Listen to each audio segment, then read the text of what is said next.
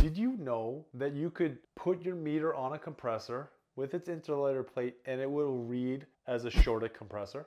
Did you also know that maybe it is the insulator that has failed? This is a protector of the compressor. This separates these different leads. This is coming from the fusite and it separates them.